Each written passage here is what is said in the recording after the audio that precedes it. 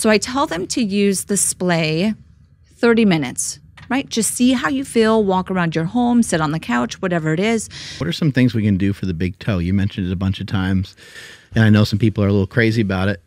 And it's my understanding that if we can get some separation between the big toe and the other toes, sometimes that can help create a little bit of an arch. And it just gives us, I think, more options in how our foot is making contact with the ground. So what are some things that we should maybe focus on with the big toe?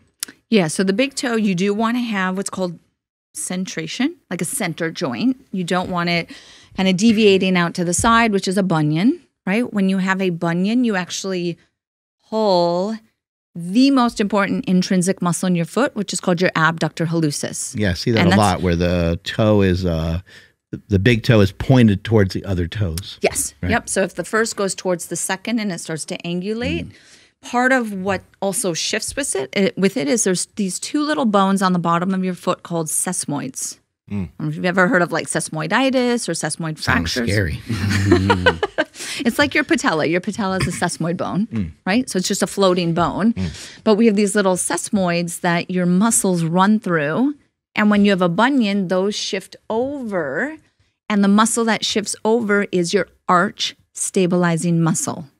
So if any of the intrinsic muscles, if people are like, I hate anatomy, sorry, it is your abductor hallucis, which runs along the inside. So it's here. That's your abductor hallucis. Okay. So that muscle attaches to one of your sesamoids. And when your sesamoids move, when you have a bunion, that muscle gets like shifted over here. So what I tell people is to try to engage a muscle that is in a lengthened position. The analogy I always give, because I know you guys will get this, is you have, the person at the gym and they set up like the pec deck machine. Yeah. Like way far back here. And then they're like, right? There's got to have like a length tension relationship. So that's what happens essentially to the abductor hallucis when someone has a bunion. Yeah. Right? So align the joint, toe spacers. I know you like Navoso splay. Yeah, I love those things. Yeah. Yes. So toe spacers such as warm the on the splay. plane. I know, I saw the video, right? Yeah, wore them walking in the airport and stuff. It feels great, like to wear them and actually have, move around in them is what I would advise people to try to do. Right, yeah. So when you have a bunion is actually progressive. So every step that you take, you're essentially making your bunion worse. Even if you're in minimal shoes and all of that, if you have a bunion and you walk on it, it is progressing with every step that you take. Yeah. Because you're just feeding the beast in a sense, right?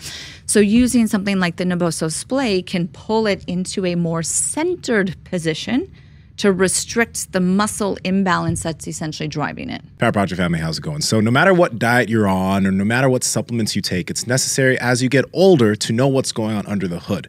That's why I've partnered with Merrick Health. They're the premium telehealth clinic owned by Derek from More Plates, More Dates.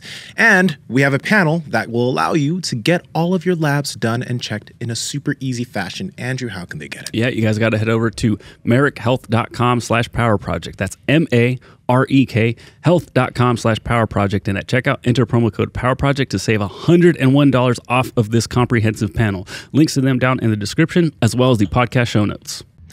Quick question about this, because I have a friend actually. He was just at my house this morning, and looking at his feet, his big toe is literally both his big toes are pointing towards the other toes, and you can see that he has a bunion on it, right? I know that you can't say how long things like this should take, but it will take people a while if they do have that to make this shift. How should they try? How often should they be using this? Like, should they just be using it when they're sitting at their desk, etc.? And what kind of change can they expect to see through the years? Yeah. Like, can that toe actually come back to where it should be as an adult? Okay, so here's the thing with bunions. So our goal with bunions is that we want to push pause on them.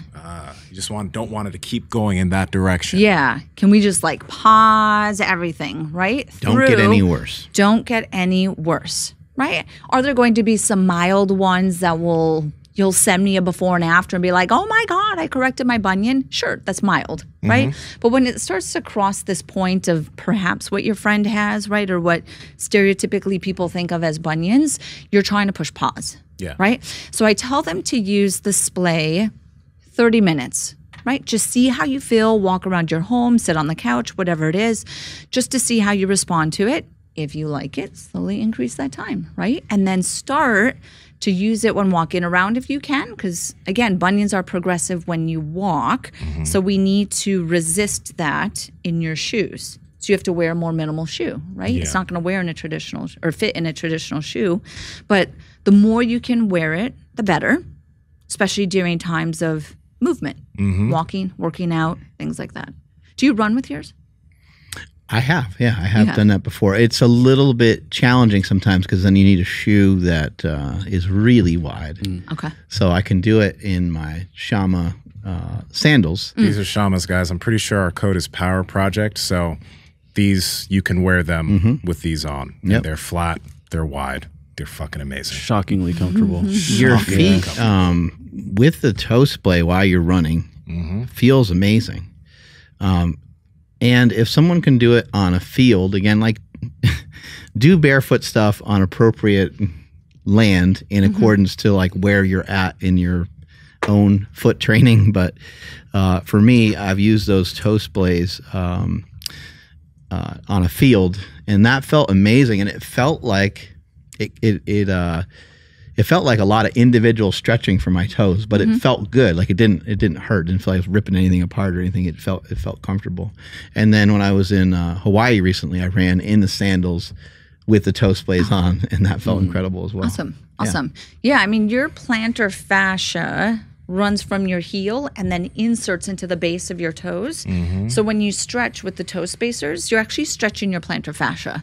So it's one of the treatments I give for plantar fasciitis is as part of this, like the 4 quadrants I spoke about, or those 4 things, is to also use toe spacers to stretch the plantar fascia, or it's a prevention technique for plantar fasciitis. So what have you seen with improvements in terms of people doing some myofascial release on the foot? Because the ball that you gave us has a little tiny ball inside of it. There's one right behind you. That little tiny pebble thing that's in there is is excruciating to roll around on. Yeah, we have one out. Peeps, we love bringing you all this fitness information, and we also want to help bring that information to more people. So if you could help us out, hit that red subscribe button and then hit the notification bell, and we'll continue to bring you the heat. And I won't whisper in your ear.